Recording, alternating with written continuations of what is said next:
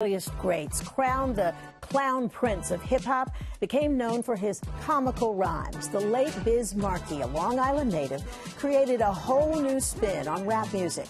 A new documentary airing on Showtime, All Up in the Biz, chronicles his young life, including the untimely death of his mother, his time in foster care, and his rise to fame. Take a look. He was like, yo, I got this idea for this song. And he starts singing. Oh, baby, you got what I need.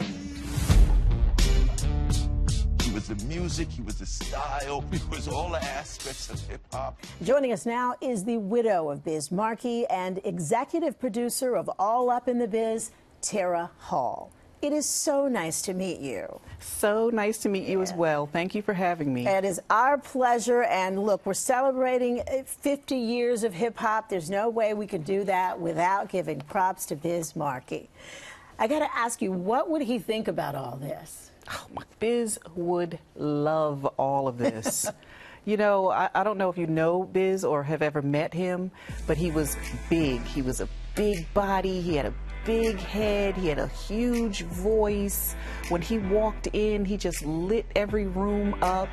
You know, he would be on every single one of these stages, you know, tearing down the place. He was the life of the party? He was the life of life. Absolutely, for sure. Do you think he had any inkling? I mean, look, he saw... you know, he started in all of this, and then he saw where it came from. He passed. Did he have a sense of the impact that hip-hop had on the culture worldwide? I don't think so. I just think he loved music. I think he just loved to make music. He appreciated all kinds of different music, you know, from you know, rap to rock and roll to classical music. He just loved music.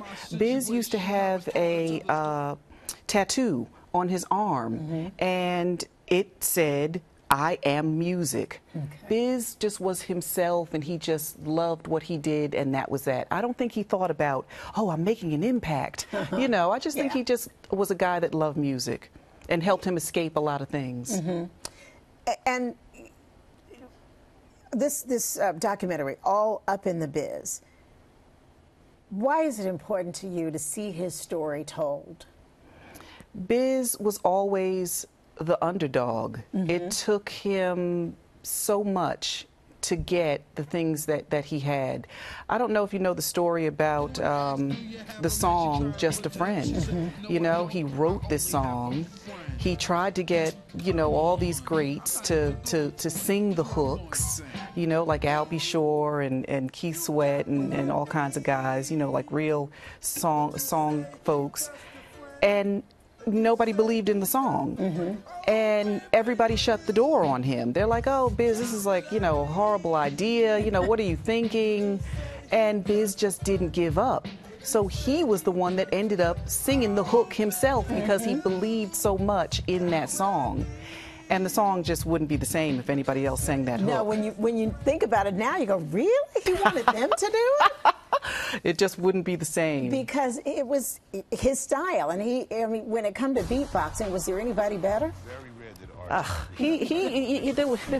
Nobody beats the Biz. Let's say that.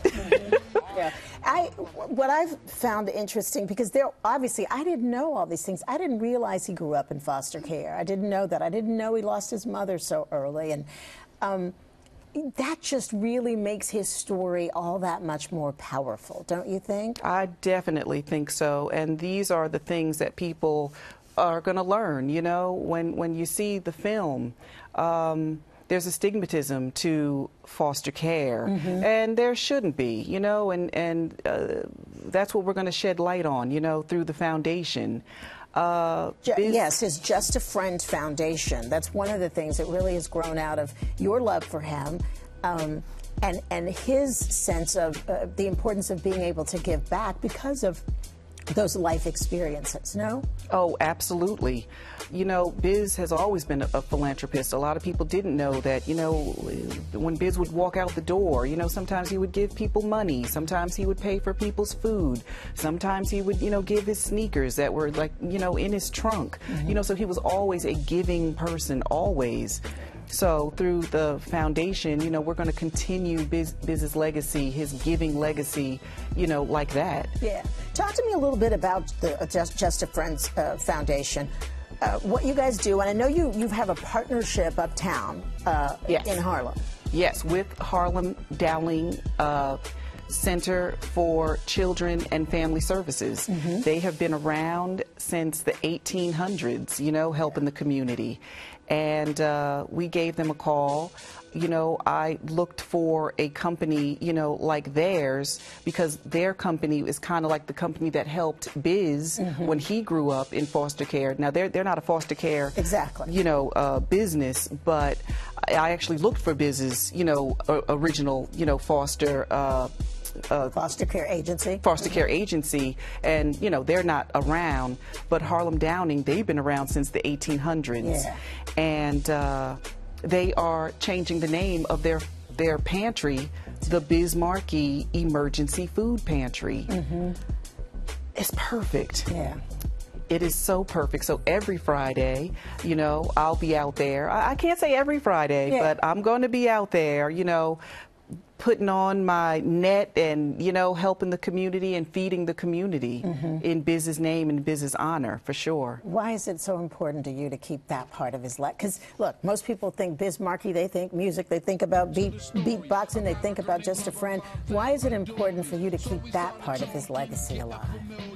That's who Biz was. That was his character. Biz was always giving. You know, somebody asked me, you know, what's a word that describes Biz the best? And he was generous. Not so much, you know, with money and this type of stuff. He was generous with, you know, his expertise. He was generous with his body. He was generous in you know, all kinds of different things. So the foundation is also, we're going to be generous as well. Yeah, that was your hope. You are an executive producer on All Up in the Biz. I am. What was that experience like? Well, I mean, you loved this man. To see his life on film, essentially. Well, first of all, Sasha Jenkins, you know, is the director, and he really held my hand through this entire process. Biz and I were very private people personally, so it was really tough, you know, to hand over my personal pictures and hand over my personal footage. But Sasha just, you know, kept reminding me how important it is to tell this man's full story, and that's what we did. It was a cathartic experience for me, for sure. And you happy with that final product? So happy. So happy. I just can't wait for everybody to see it. You're going to walk away. You're going to cry. You're going to walk away wanting to know more. He was just a wonderful individual. Yeah. Talented. The class Talented. clown. Funny. I laughed every day with Biz, every day. People, you know, they always ask me, well, was he the same at home as he was on stage or in public? Yes. Yes, he was. All right. And that's a wonderful thing to be able to say. I want to send folks to Biz Markie's justafriend.org. That's the foundation. You can find out all the great work that you guys are doing.